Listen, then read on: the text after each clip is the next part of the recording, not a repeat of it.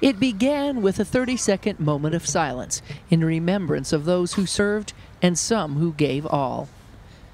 Lord, every single person that we will place a wreath on their grave today, Lord, gave a part of their lives and maybe even their life to teach the children the value of freedom. Today we show a united front of gratitude and respect across the United States of America as we remember the fallen, honor those who have served and their families, and teach our next generation the value of freedom.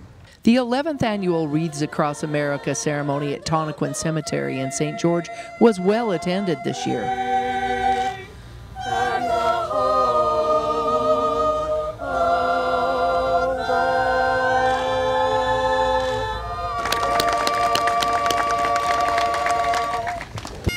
As members of each branch of service laid wreaths in honor of those in the military, a new ceremonial wreath was laid this year by the Daughters of the American Revolution.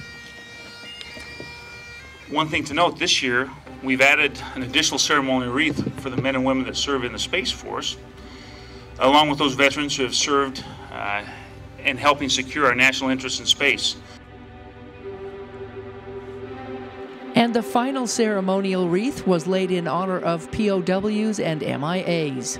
In honor of over 82,000 United States servicemen and women from all branches of the service whose last known status was either prisoner of war or missing in action.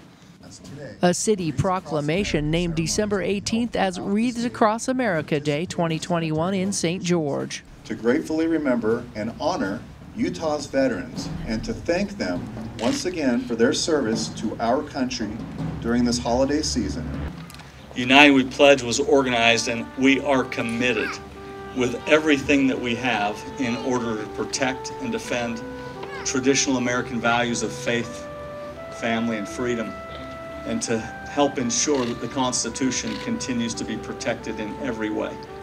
The Dixie High School Air Force Junior ROTC cadets displayed wreaths during an explanation signifying the meaning behind the 10 branches that make them whole. Every wreath has been personally sponsored by someone or some entity, thus making wreath laying possible for you and I to complete the mission. Remember the fallen, honor those who served, and teach the children the value of freedom. A special tribute by Elvis impersonator Kevin Conley, who arrived in a Color Country Corvette, graced the crowd with an Elvis version of America the Beautiful.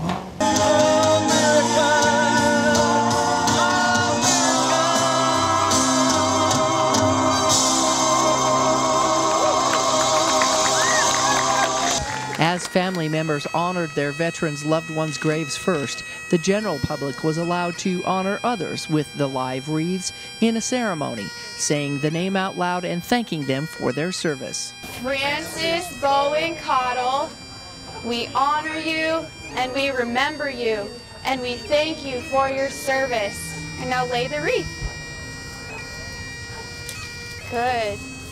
The children are the future. So I think it's even more important that they're here with us and that we are passing on the mantle of freedom and its importance, and that we need to be watchfully aware that it's only one generation away from being lost.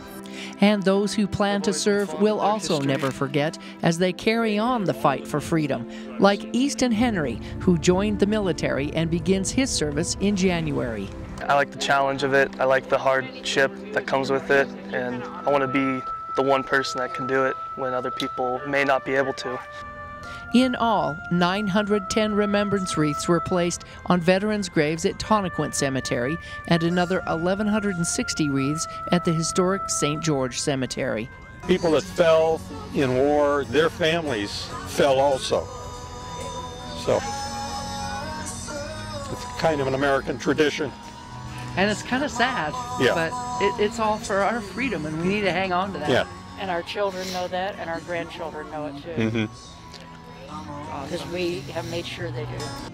And thank you to all veterans for their service. In St. George on Wreaths Across America Day, Melissa Anderson, Community Education News.